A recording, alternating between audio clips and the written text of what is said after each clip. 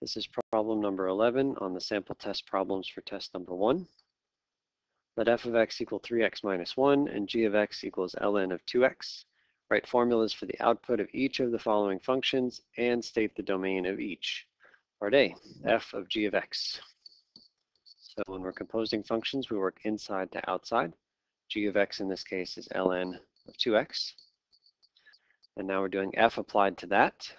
F is a formula that takes 3 times the input and subtracts 1. That's the 3x minus 1. The input in this case isn't x though, it's ln of 2x. So getting rid of those parentheses, we just get 3 ln of 2x minus 1.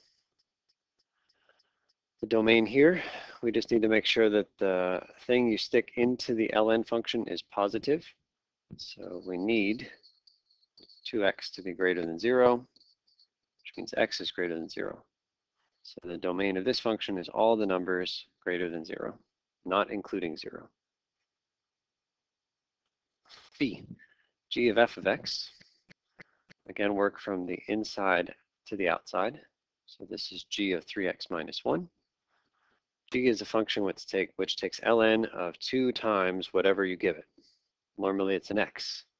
In this case, it's the thing in the first parentheses here, 3x minus 1. So cleaning this up a little bit or distributing, we get ln of 6x minus 2. And same idea as the domain issue up above, we need to make sure that the stuff inside the log is bigger than 0. So we make 6x minus 2 bigger than 0, add 2 and divide by 6, then we get x is bigger than a third. So the domain of this one is all the numbers bigger than a third, not equal to a third. F inverse of x. So we've got 3x minus 1 is the original function. So there's an intuitive way, which sometimes works, and then a procedural way, which always works. So the intuitive way first.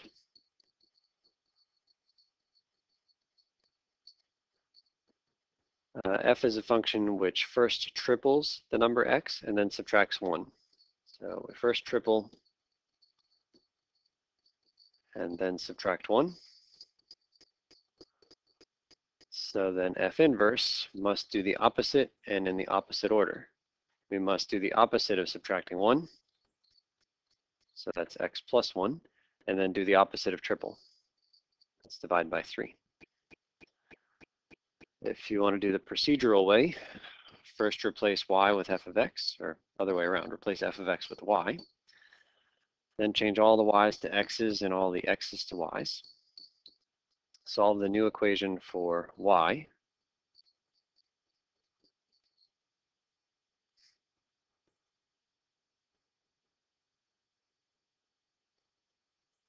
And then finally, instead of y, we can call it f inverse of x. And you should see that this agrees with what we had said intuitively.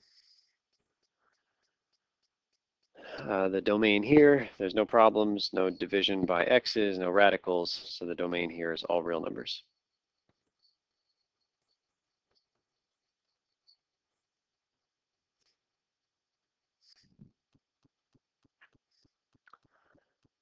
Okay, g inverse of x, we'll come up here and write down what g is. It's ln of 2x.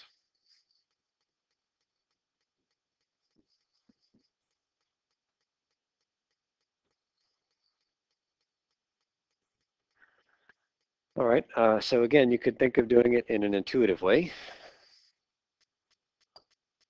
G is a function which first takes the input x, and then it doubles it, and then hits it with an ln. So we go first, you double, and then you take the natural log. So intuitively, doing the opposite of those in the reverse order, the opposite of taking ln is hitting it with an e, and then the opposite of doubling is cutting in half. If we want a procedural way, instead of g of x, we can call it y. interchange the x's and y's. Solve the new equation for y. This guy becomes e to the x equals 2y. That's the definition of the ln equation. And then solving for y, we just need to divide by 2.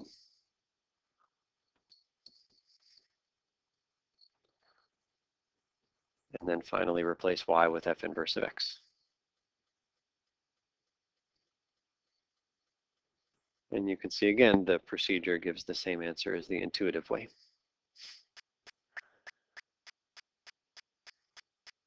And for the domain of this function, we have no division, we have no square roots. E is perfectly well defined for every real number, so the domain again is all real numbers.